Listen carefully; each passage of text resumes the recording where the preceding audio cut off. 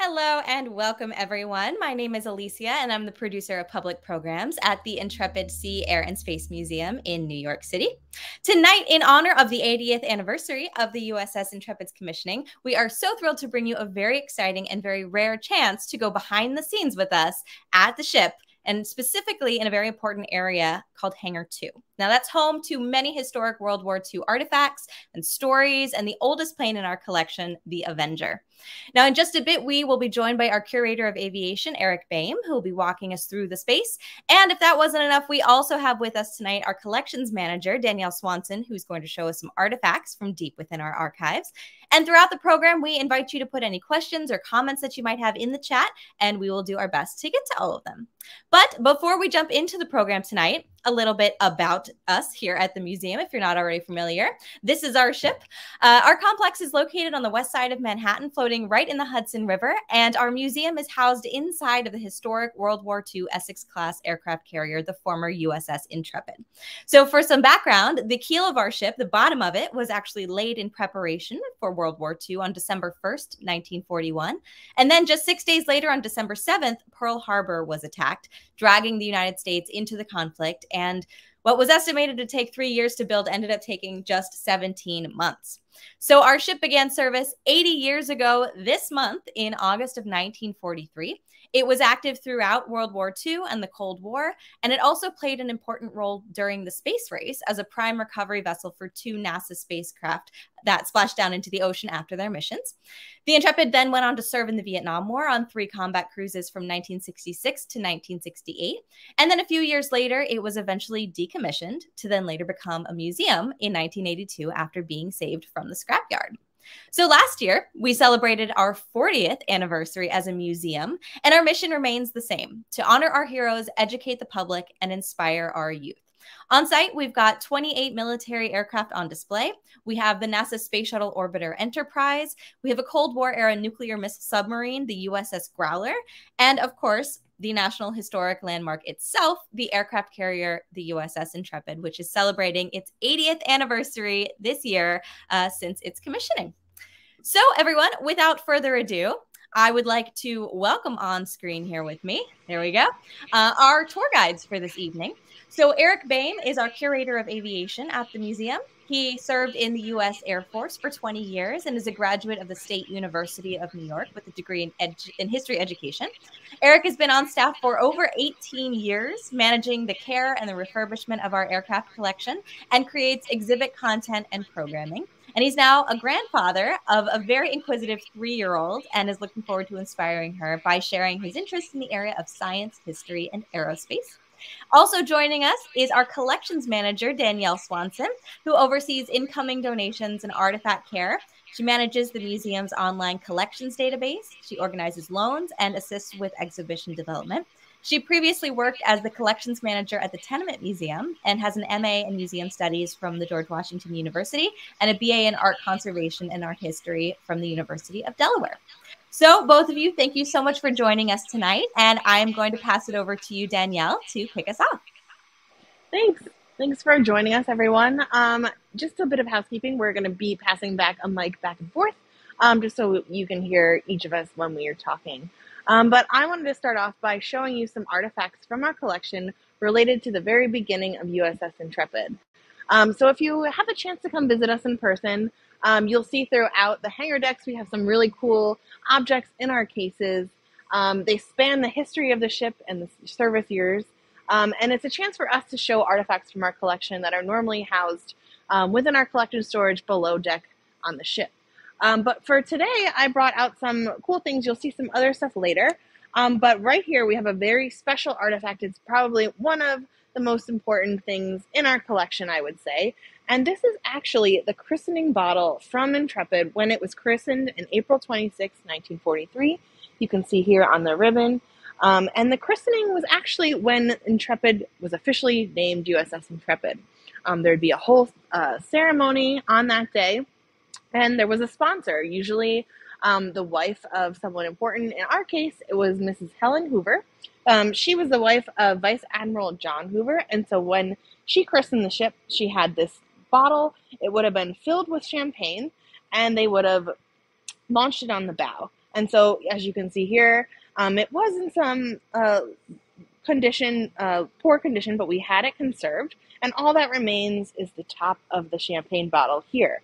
But it's a really kind of special and wonderful thing to commemorate the christening of the ship. And also, the ship was launched into the water that day as well. Some other things related to that early beginning period of Intrepid. This comes actually from the commissioning anniversary. As Alicia said, we just celebrated the 80th commissioning anniversary last week on August 16th. The ship was commissioned in 1943. And this is actually the very first program from that commissioning ceremony. So if we open it up, you can see all of the dignitaries and people who came, and the ceremony itself, as well as kind of a little bit of history of the name USS Intrepid. We also here have an invitation to that commissioning ceremony. One of our former crew members was able to join there with his wife, and so that we have this here. So it's a little bit of representation of the archives that we have in our collection. And then I brought a little small object related to World War II. You might be wondering, why is this four-leaf clover? And what is it? So this is actually an earring.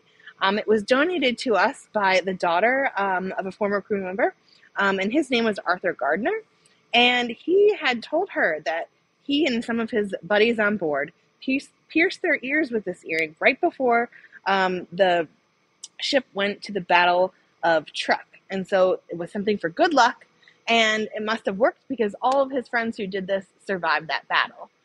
So it's some interesting artifacts that we collect, things relating to Intrepid, its service history, as well as all of our other vessels at the museum. And I'll bring you this way to show you what our commissioning bell and give you a little bit of history about that. So here we have Intrepid's commissioning bell from 1943. We don't actually know too much about these bells or where they would have been placed, although we did find a picture from the 1954 cruise book, which is actually kind of like the yearbook for Intrepid. And it looks like that was in the forecastle, which is in the bow of the ship, kind of where the anchor chain room was. And this was being rung for New Year's in that photo. We think the bells might have been rung kind of as a way to keep a track of time, being rung every 30 minutes on a 4-hour watch. They could have been used for alarms. But we think this bell was largely ceremonial. And we had one other decommissioning bell that is further down in the museum that if you come and visit us, you'll get to see that as well. I'll pass the mic to Eric because he has a funny story about these.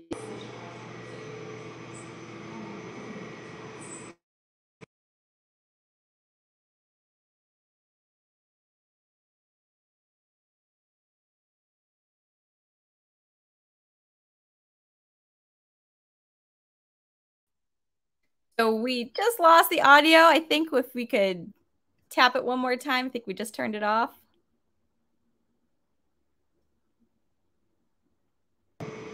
There we go. I think we can hear you now.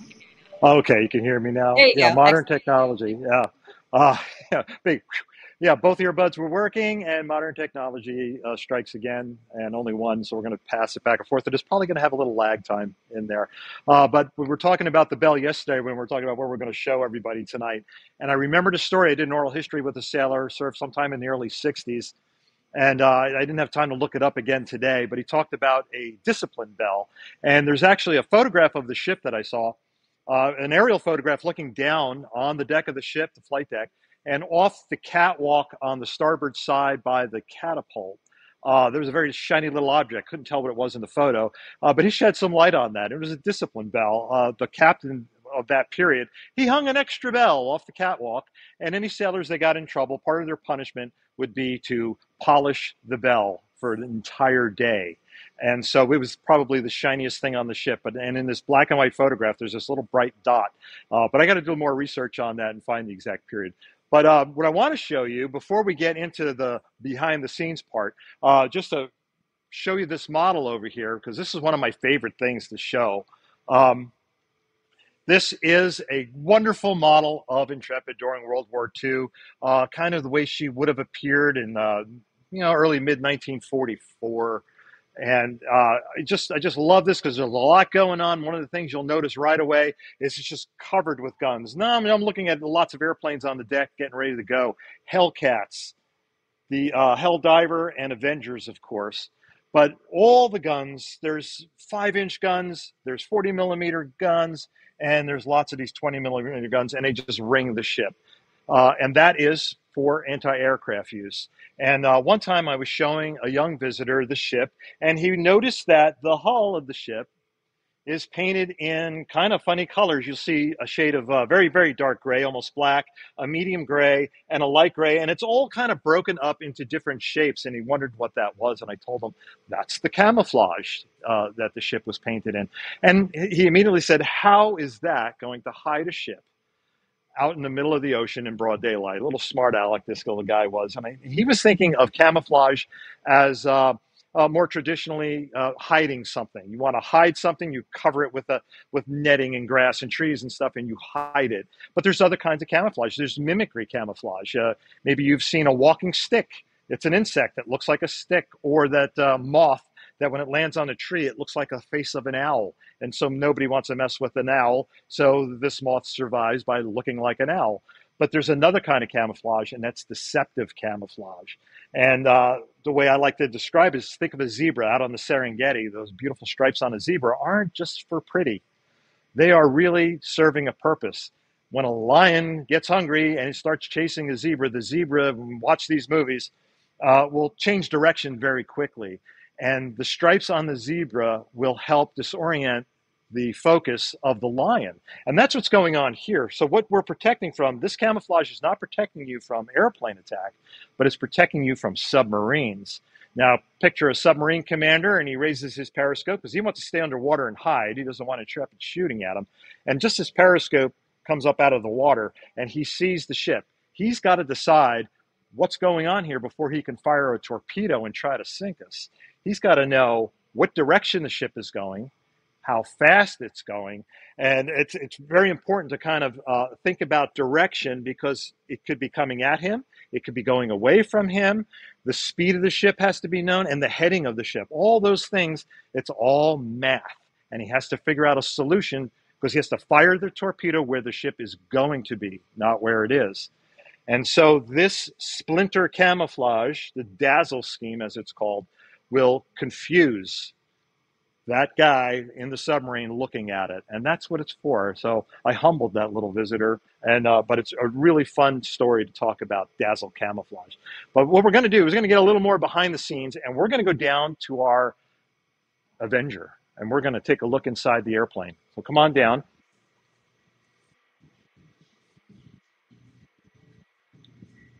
Now, our Avenger is a wonderful airplane built in 1945. Our actual airplane never got into war. It did not see combat. It was built too late. It was at the end of the run, but it survived. And many, many Avengers have survived to this day. There's plenty of them out there flying, and there's a good reason for that too.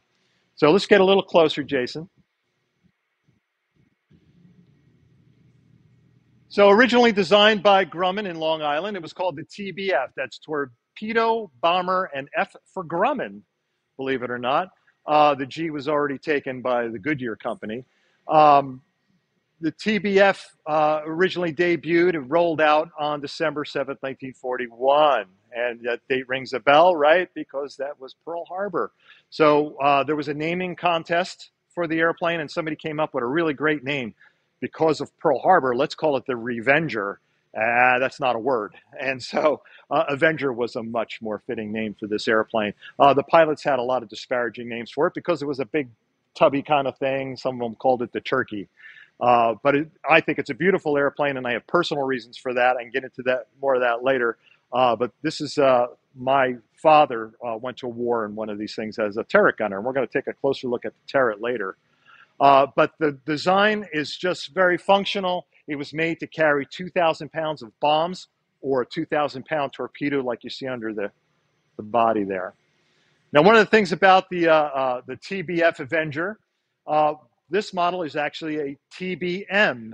And the reason for the change in the letter, M stands for General Motors Eastern Aircraft Division. You're thinking General Motors, isn't that Chevrolet? And it is, and it was then too.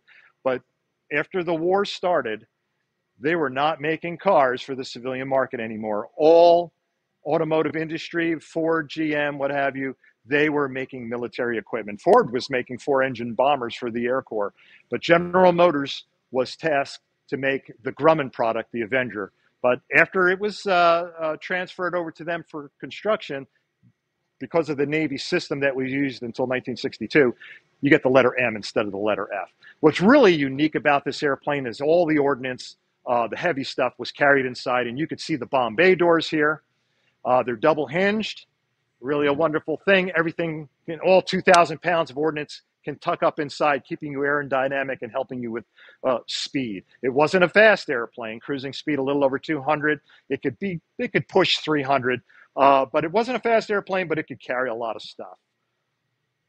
Real unique feature. Before we go inside, I wanted to show you the wing fold. The wings are very different on this. The Avenger had over a 50-foot wingspan. We still only have about, inside these carriers, about 16 feet of useful height. Airplanes were folding their wings like this. It was very common to fold your wing like this. When you have a 50-foot wingspan airplane, this is probably not going to work. Leroy Grumman had already worked out this very unique geometry of folding a wing back along the fuselage. He used it on the F4F Wildcat fighters, and then on the Avenger, and soon to follow the F6F Hellcat. And good thing I mentioned the Hellcat, because the reason General Motors was building these things is after the war started, the U.S. Navy told Grumman, we want 12,000 F6F Hellcats, and we would like 10,000 of these TBF Avengers. And one factory in Long Island wasn't going to handle it. So the F6F construction stayed out at Bethpage, and then the Avenger construction, the final assembly, moved down to Trenton, New Jersey, just over the river and down the road. There was also some component places around the country that made components, but all that final assembly would end up down here in Trenton. I'm going to have Jason hop over the fence, and we are going to take a look inside. Now, I mentioned that Avengers, a lot of them survived. And a lot of them survived a good reason. This is a really sturdy airplane. It was made to be sturdy. The Grumman Iron Works made a great airplane. They could take a beating and keep on flying, but it's a very sturdy airplane that can carry 2,000 pounds. But after the war ended, the Navy continued to use them as what's called carrier onboard delivery, or COD. You could take the turret out, which was several hundred pounds of weight you didn't need, and you could put more seats on the inside. And you could carry mail and passengers out to the carrier at sea. When the Navy was actually finished using Avengers, and the Avengers were considered obsolete for military use, once they were retired, one really great thing was thought about, and that was firefighting. Take that turret out, you take all the military equipment out of this, you take those double-hinged bomb bay doors out, and you put a big old hopper tank under there, and you can carry water or fire retardant, and these made marvelous fire bombers. Lots of them were used in Canada up until just a few years ago, and some of them were used here in the United States, and that is the story of this airplane. It was originally purchased by a man in Tennessee in the 1950s, and he did the conversion into a fire bomber with the retardant tank installed. Later on in the early 1960s, the state of New York, up in Albany, they had the need for an airplane to do such thing, to fight fires in the Adirondack area of New York State. And so they purchased the airplane, and this airplane served with the state of New York until 1976. And they used it as a fire bomber. They also used it as a photograph airplane. I have the logbooks on this airplane. And it pretty much mapped almost the entire state of New York over the course of a few years. A lot of missions of just mapping the state. And I thought that was pretty interesting. And then there's one entry in the logbook, which I found completely fascinating. And I did talk to somebody about this story. They actually experimented with this airplane for stocking fish in a lake. And you're thinking, how are you going to do that? So they were experimenting using little bluegills. And instead of fire retardant in the tank, you had a tank full of fish. And they had to experiment with altitude and speed. And if you drop the fish in their water and that kind of fell all together, the fish wouldn't even know it. That big old pill of water with the fish in it would enter the water, and you would lose very few of them. But you had to have the speed and altitude just right. If the water broke apart and the fish separated from the water, they were going to hit the surface of the lake like a sidewalk. It's not going to be healthy for the fish. It was deemed kind of impractical. And now today, they do it with helicopters, which you can slow down, hover, get real close, and very gently drop the fish into the lake. So we're going to take a look inside. And Alicia, if you could pop up, there was a photograph of the inside. Now, this is a three-man crew on the Avenger. You had the pilot, you had the gunner up in the turret. If you can look up and see where the turret was. And this compartment where we're looking, this is the radioman's compartment. And that photograph will actually show where the equipment and a little folding seat on the left side of the airplane for the radioman.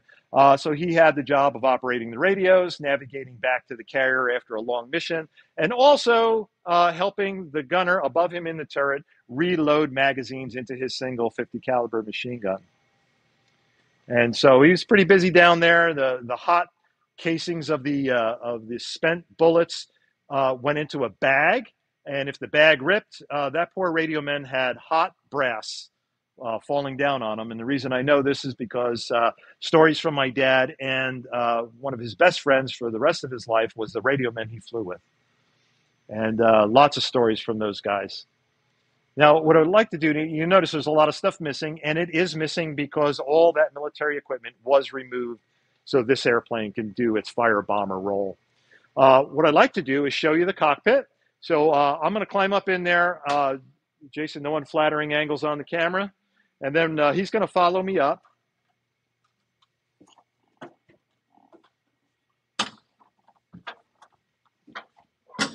And as we come up, you'll notice there's lots of handholds, little spring-loaded doors. You can maintain aerodynamics and put your foot in things and handles. You'll notice an access door right here. This is the life raft compartment. It's actually a tunnel with a door that matches on the other side. So no matter what side of the airplane you exit from, you have access to your life raft.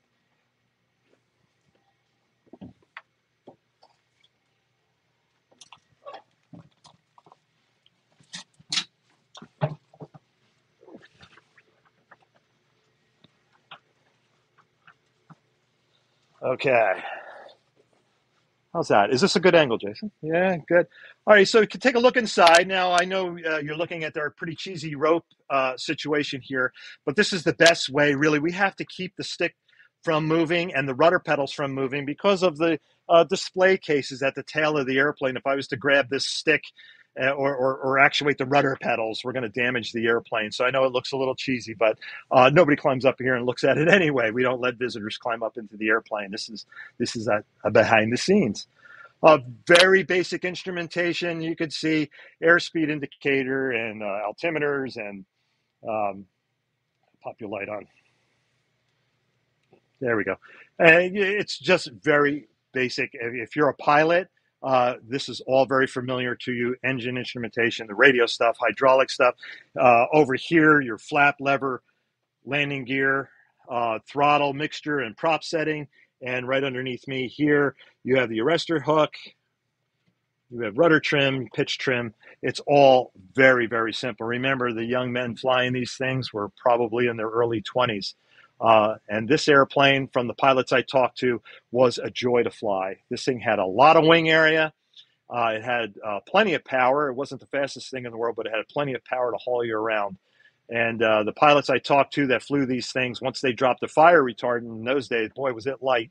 And it really was, flew like a hot rod. Okay, I want to be cognizant of time. Let's climb down.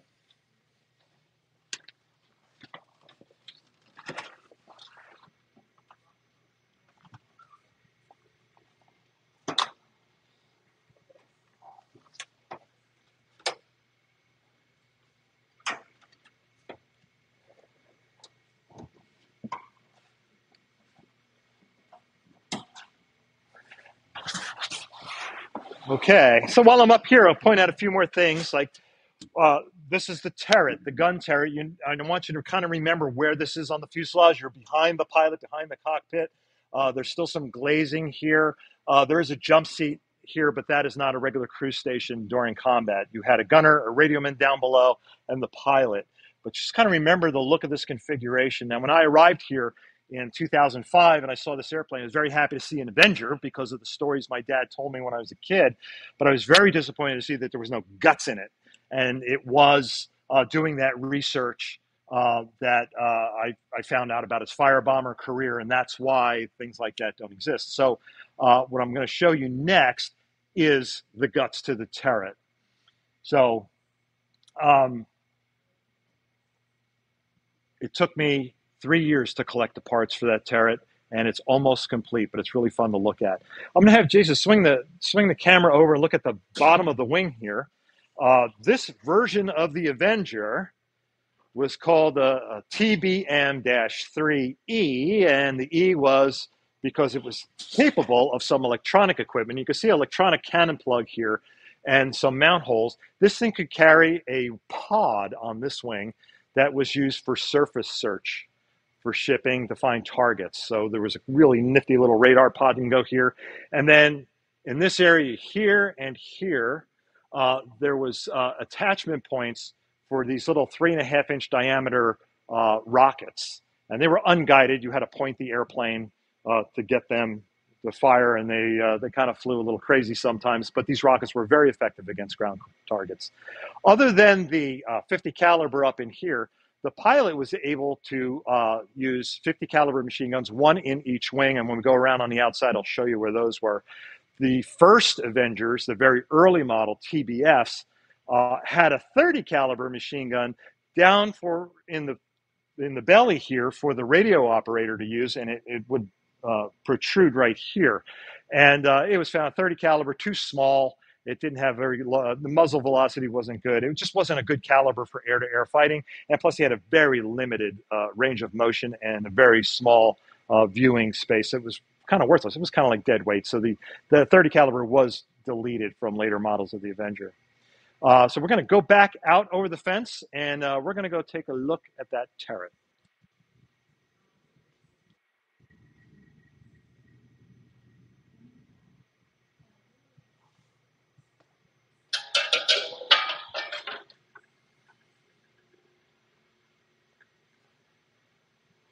Come on out here. Let me hold that for you. Yeah, I get to hold the camera. I'm the cameraman. I'm the camera. If you want to know what Jason looks like, that's him. Here you go.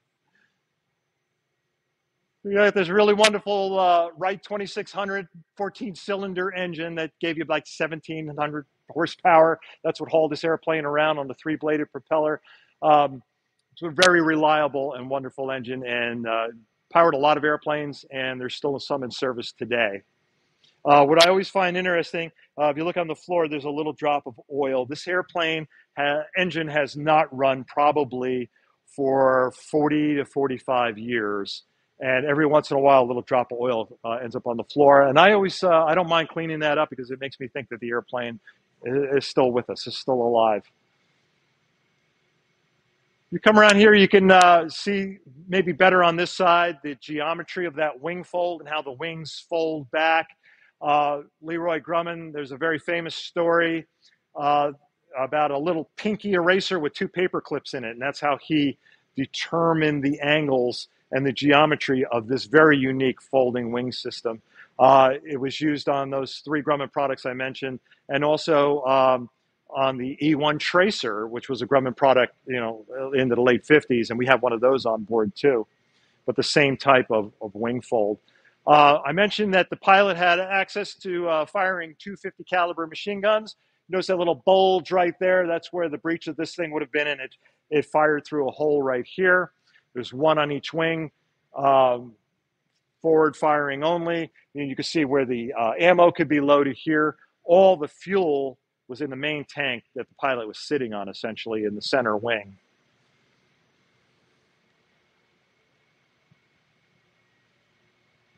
Some nifty airframe before we look at the turret.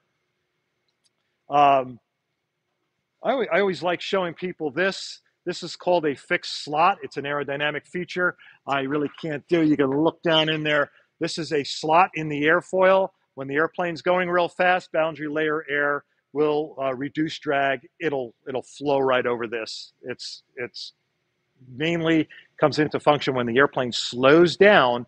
The air will then work its way through the slot, adding lift at a very critical area, and that's the wingtips, because this is where an airplane wing stalls first, out at the tips. So you get better low-speed performance with this fixed slot. Another nifty Grumman invention that showed up on a few of their products.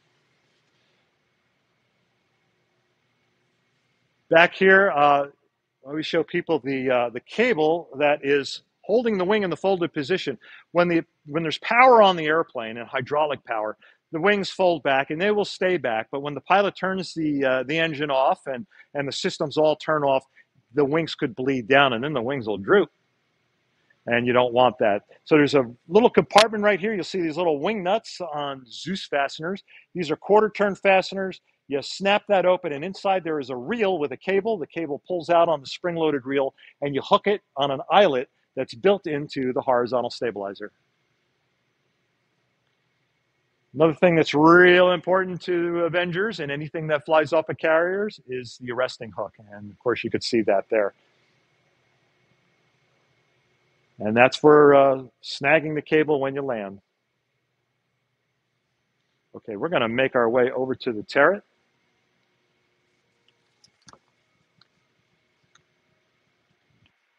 All right, I think we're right on time.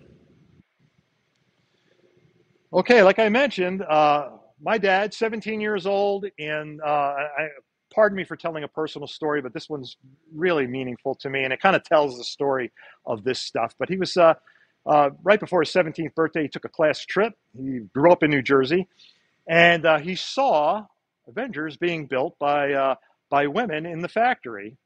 And he always, he was chomping at the bit, like most young men were, to get into combat and serve their country. And it dawned on him that this might be the fastest and best way for him to make an impact on the war. And he wanted to be in this thing. And this is that ball turret. And this is about 95% complete. Like I said, this took me about 3 years collecting parts from all over the world. And I found the man up in Massachusetts.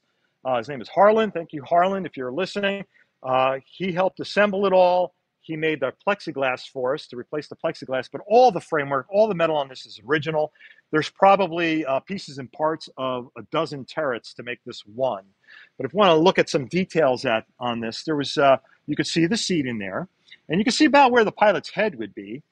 And my dad was almost stone deaf in the left ear, and he couldn't hear a thing. But that's where that breech of that 50 caliber machine gun is. Right in front of his head there, you'll notice that there's a little black box on that green thing with the data plate. That is an electronic gun sight. That kind of helped the gunner lead his target. Now, Dad told me the story that they tried him out at a skeet range. And if these guys could prove themselves in leading a target with a shotgun shooting at clay targets, they had a chance of going to aerial gunnery school. At aerial gunnery school, you had to graduate top in your class in order to pick the airplane you would fly in. He definitely wanted to be an Avenger. The other airplane that the Navy was feeding gunners into in great numbers was the SB-2C Helldiver. And we saw models of that over there on the carrier model. At the time, the SB-2C had a horrible reputation, and nobody wanted to go fly on that thing. It was a difficult airplane to master. They did eventually figure it all out, but it was deemed as a dangerous thing for aircrew. He wanted the Avenger, mainly because it was a New Jersey airplane to him. Also inside, you could see if the electronic gun sight fails, there's a little ring and pipper called iron sights. The ring is on the inside of the bulletproof glass frame, and the pipper is, you could see, on the outside. The handle you see with the button in the middle, that is the main control. That does everything. The slewing the turret, which it swings 360 degrees nonstop. You can keep swinging in a circle, and also elevates. And when the gun elevates, the entire seat and all the guts of this thing elevate with it. So when he's shooting straight up, he's laying on his back, and it will shoot almost straight up, 85 degrees up and 30 degrees down, just using that one handle. And there are some manual handles in there. If you lose electricity, you're able to crank it with a manual handle. But this was at the time this turret came out, this was revolutionary. And let me show you some other things around this side that made it revolutionary. I mentioned that it swings 360. It runs off of the power generated by the airplane, but it wasn't hardwired in. The power came up, and you'll see these two black cylinders right here. Those are called amplidynes, and it needs a lot of power. It needs more power than the aircraft can really generate for the turret. So the amplidynes take that electricity and boosts the voltage and gives it enough power to be independently powered. Now, I mentioned that it goes 85 degrees up and 30 degrees down. And if you remember, I said make note of where it's sitting up there. With that kind of 360 motion and up and down, it is very easy to shoot off your own wings and shoot off your own tail. And so there was a way to avoid that. And this was the last item I found. I found this on eBay. The person selling it thought it was a part of a hand washing machine. But it's this barrel thing you see down here in the frame with some gears around it. If you notice on the barrel, and we have this thing in a display case now, so I can't touch it or spin that barrel, but there's little raised areas on that barrel in the shape of the wing and in the shape of the tail. And what would happen on this side, there's a little, what I haven't found yet, is an electronically controlled micro switch. And when you were slewing the gun around, if the muzzle was pointing at any part of your airframe, and if it was rigged properly, the button on the barrel would actuate the switch, and that micro switch electronically shut off the firing mechanism. So if you can imagine, you're sitting in the turret and you're shooting at an enemy airplane behind you, but then your tail appears. As you slew past the tail, the gun will stop firing. But of course, you're still moving. And when the airplane reappears, the gun will resume firing, theoretically. Dad told a story about putting a bullet right in the leading edge of the vertical stabilizer because this wasn't rigged properly. There's some adjustments to be made. Other things you could see the very heavy metal plate for armor plating. We had that armor plated glass. You see the muzzle of the 50 caliber protruding here. It's off to the one side. If you look just below where the muzzle, where the barrel of the gun is coming out of the turret, you'll see two little round pegs coming out. There's two more micro switches there. And if you remember where I showed you where the turret is on the fuselage, if the gunner is swinging towards the front of the airplane, it's very easy for that gun to hit that canopy glazing. So what those switches do, they actually have a little metal piece that I have not been able to find, but a little metal attachment goes on those two pegs that rides along the skin of the airplane. And as you slew forward, it actuates those two micro switch. One will shut off the firing mechanism, and the other micro switch makes the gun go automatically into the 85 degree up. So as you're swinging around the front of the airplane, the gun will get out of the way, stop firing, and then come back down as you resume around the clock.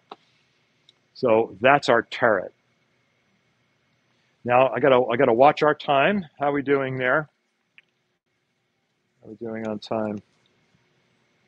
All right, we're right on time, actually. What I want to talk about now is kamikaze. I'm going to turn it over to Danielle. We're going to switch microphones. All right. Can you hear me, Elisa? Yep, you are all good. Awesome. All right. So here also in the hangar deck, we have an exhibit about the kamikaze attacks that took place on the ship during World War II. So Intrepid was actually attacked 4 different times by kamikazes and experienced 1 near miss. And so in our exhibit, you can learn much more about these on board. I do want to point out that we do feature kind of the Japanese perspective. We graciously, from on loan from the Chiron Peace Museum, have a reproduction of a diary from a kamikaze pilot. So it kind of just talks about the things they're thinking about as they're preparing for these missions that they were set to go on. But I've pulled a couple more items from collection storage relating to the kamikaze attacks on board. So first, we have this metal fragment here, and as you can see, I'm wearing gloves because this protects the object. This came to us from Edward Winfrey. He was injured in a kamikaze attack in 1945. His daughters told us that the piece of metal was actually lodged in his hip, and so he had never actually wanted to speak about that. As you can imagine, it was probably very traumatic. And so it was only until his later years that he shared this story with them, and they finally figured out why he had kept this in his home and then later donated it to us. We also had recently been donated these two fragments, as you can see with the Japanese writing. We recently had them translated as part of a project you'll get a sneak peek of in a few moments. But we found out that these are actually manufacturing data plates from a Japanese aircraft. This was from the attack on April 16th, 1945. And so this identifies that it comes from a Japanese Type 21-0. And this larger piece would have been affixed to the body of the aircraft. And the smaller piece would have been affixed to the engine. And so a lot of these fragments that we have now been donated to the collection are things that former crew members would have picked up kind of as a souvenir, as that might be, from, you know, the trauma and things that they experienced during the war. Within our exhibit, we talk about one former crew member who tragically lost his life during the kamikaze attacks, Dominic DiMarzo. He was the Intrepid's fire marshal at the time. And so on November 25th, a kamikaze struck Intrepid, and he and his crew rushed into the hangar deck here to start fighting fires because we were fully loaded. There was a chain reaction within the aircraft in the hangar deck, and so they tried to start putting out the fires. Unfortunately, a few minutes later, another kamikaze crashed into Intrepid as well, into that area where they were fighting these fires, and he and most of his crew were unfortunately killed. After he was posthumously awarded his Purple Heart, as well as a Navy Cross. So his Purple Heart is on display in this case here. But I also brought out his Navy Cross, just so that you could see another of the awards that were given to people. And this Navy Cross kind of transitions well because there's another story about a group of sailors who had to fight to receive their Navy Cross. This is told on our Bloomberg Connect's digital platform, but the story is of Gun Tub 10. And so a gun tub, as Eric had pointed out in the model earlier in the ship, they were these 20 millimeter guns were in tubs along the side of the flight deck. And so the very first kamikaze attack struck Gun Tub 10, which was manned by a group of black sailors. And this was a practice during World War II. The black sailors were only allowed to serve as stewards, which meant they cooked and cleaned for officers on board, as well as in these gun tubs. So that kamikaze struck there and killed 9 men. The rest of the men stayed in their position and stayed there as the kamikaze was coming towards them. In a ceremony after this attack, the Intrepid's captain had awarded some of these surviving men the Navy Cross, but later the Navy downgraded their medal to the Bronze Star. And so you can see here we have a little bit more of the history of their story, as well as I mentioned, on Bloomberg Connects, you can learn how they fought to regain those medals and talk about, segregation within the Navy at that time and some of the hardships that other sailors on board faced. But Eric, I'll turn it back to you if you want to talk about a sneak peek. And actually, really quick before we do that, I just want to mention that thing she mentioned, Bloomberg Connects. So we actually have this wonderful project that we got a grant for called Full Muster. And it is all about connecting with other naval ships across the country to share a bunch of these different stories about kind of these underrepresented, people that served. So we have this wonderful app that tells a lot of these stories, as well as a lot of other information about our ship itself. And if you're interested, you can actually scan the QR code that's on your screen right now, or go check it out on our website too. There's a link that I will put in the chat. But right now we are heading over to a very, very special sneak peek, something that hasn't even opened yet. So I'm going to go ahead and pass it back on over to Eric. Yeah, can you hear me okay? Yes, we can. Okay, great, great. All right, so we kind of knocked around the idea of showing you a sneak peek of this, and we've kind of waffled on it, but it's really, really a really cool story. About 1997, the Japanese outside of Sakai City, Japan, on the island of the southern island of Kyushu, I think it is. I might be pronouncing that wrong. But a fisherman snagged something and he didn't know what it was. When he brought it to the surface, it was an airplane engine with a propeller. A local archaeology club went out and dived in the area, and what they found was the remnants of a Corsair. And they brought up another fragment, a piece of wing. So they had an engine with the propeller on it and a piece of wing. Jason's taking a sneaky look in there. So that was in 1997, and they really didn't know what to do with it, but they did a lot of research. And their research came up with the conclusion, we're not 100% sure, but we're really close to 100% sure, that this was a Corsair that flew from Intrepid in March of 1945, and a young pilot lost his life that day crashing into the bay outside Sakai City. Fast forward the 2017, the Japanese, we didn't know anything about them having these fragments. In 2017, 2017, correct? The Japanese contacted us and said, we have these. It's a Corsair from your ship, and we would like to return them. And we were just stunned, flabbergasted, and we had to look into this a little deeper. So we wanted these parts to come. The Navy History and Heritage Command, archaeological branch, the underwater archaeology branch down in Washington, D.C., accepted them. They could not be shipped directly to us. They have to go to them to be processed. Then the pandemic hit and everything was slowed down. But eventually, earlier this year, these parts, which left the deck of Intrepid, and this is the way I think about it, that young man folded those wheels up in 1945 in March, and that airplane did not return until 2023.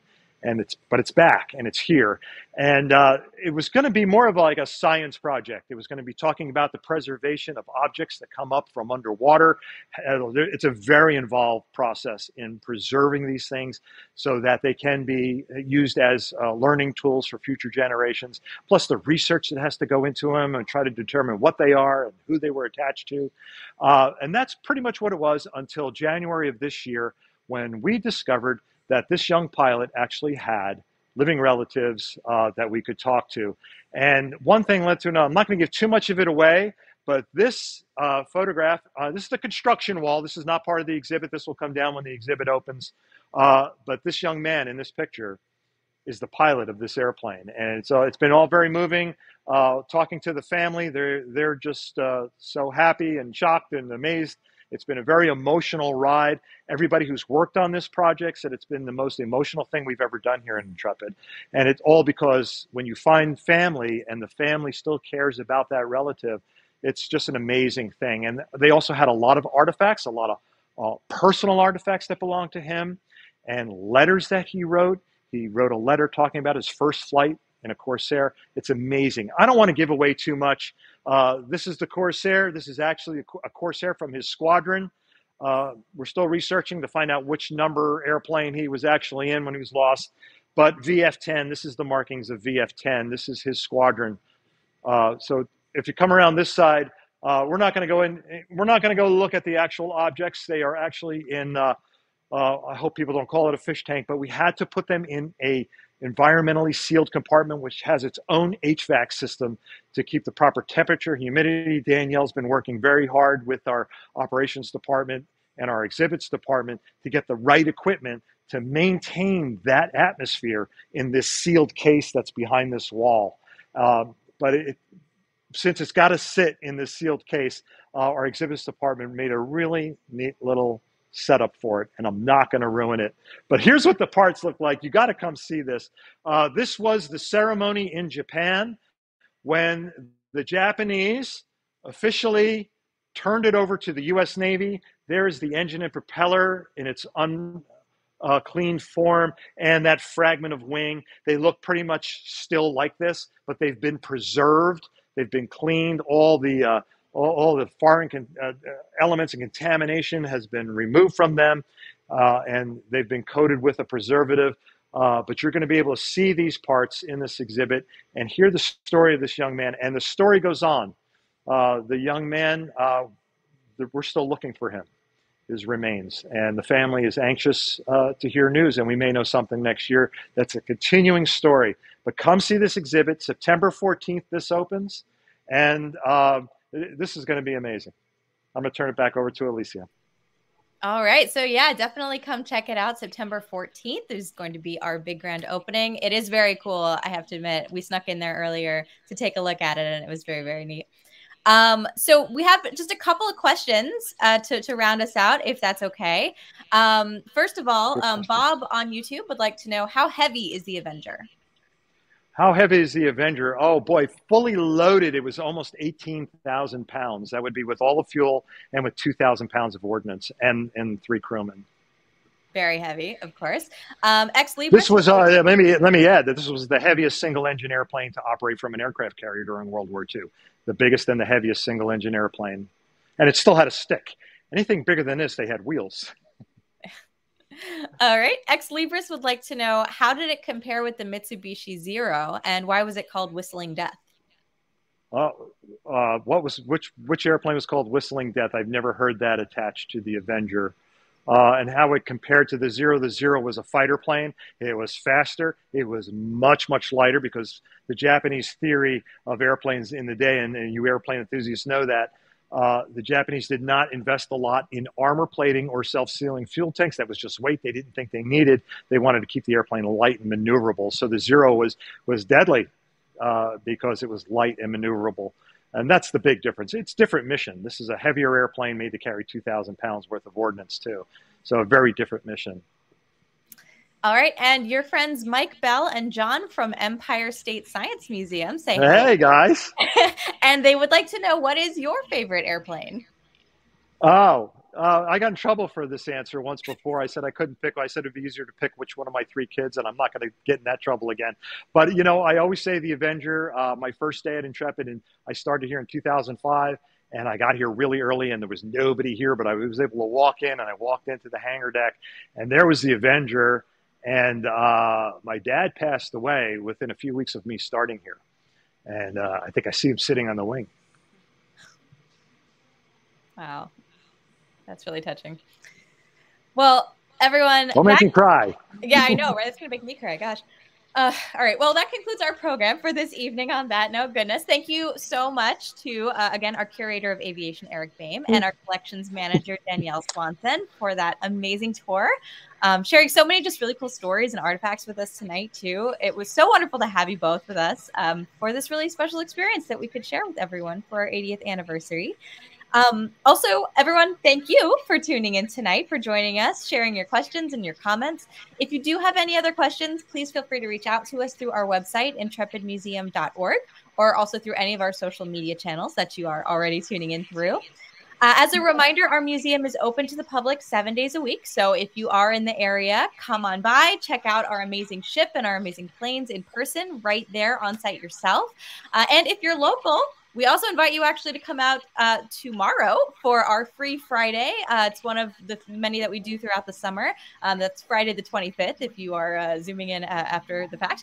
Our museum's going to be open after hours for free from 5 to 9 p.m. So stop on by and see what we have to offer in person. Also, I'm going to throw a little thing up on screen here. If you'd like to learn more about our ship, we do encourage you to check out our online collections database, so you can explore our digital collections about Intrepid and our other artifacts anytime by visiting intrepid.emuseum.com. Is it .com or .org? Can you ask Danielle real fast? .org. .org. Excellent. Got that right. And so you can check out the things that we showed tonight, some more information about it, some other pictures, and some really interesting things. Also, finally, if you did enjoy our broadcast tonight for our special 80th anniversary peek into just one of the many areas of our ship, please do consider making a gift to support its preservation and other historic artifacts that are in our care as we continue to honor the past and inspire the future for many years to come. So you can do so by visiting support.intrepidmuseum.org. So once again, everyone, thank you so much for coming. Thanks for tuning in, and hopefully we will see you on site at the museum sometime soon. Have a great evening, everyone.